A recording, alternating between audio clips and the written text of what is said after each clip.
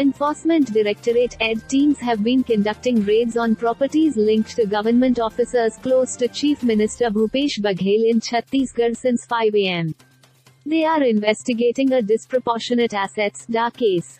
The Central Anti-Money Laundering Agency teams have raided several locations related to Soumya Chaurasiya in Durg, CA Vijay Malu in Devendra Nagar, Raipur, Raigad Collector Ranu Sahu's residence in Raigad, Agni Chindrakar in Mahasamund, Suryakant Tiwari in Anupam Nagar, Raipur and mining head IAS JP Maurya in Raipur, who is Ranu Sahu's husband.